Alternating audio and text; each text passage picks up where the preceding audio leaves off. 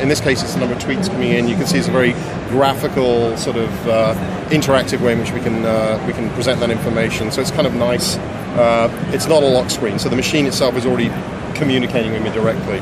The interface itself is very focused on using the edge of the machine to drive interaction, and the key is to either get to your information, your applications, or use whatever you want to use as quickly as possible. So we have edge swiping to get information to you here, and then we have edge swiping on this side, and I'll show you some edge swiping from here later on.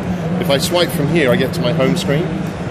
This is kind of the central point that I've got most of the information that I commonly use, either frequent news applications, missed calls from people, or emails coming in from people, access to media, whether it's music, video, or whatever. By scanning across here, I can actually get access to the applications. So these are the applications I commonly use, and I can take I can load those in and choose which applications sit there.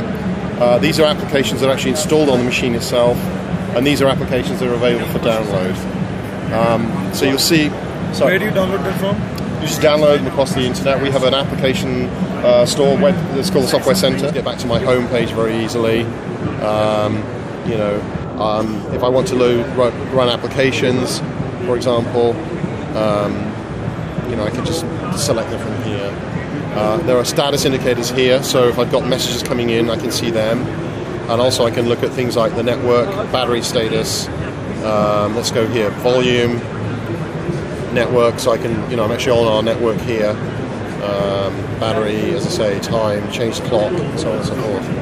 So nice. Your access to information with these is very, very rapid, basically. And then you can go home like this.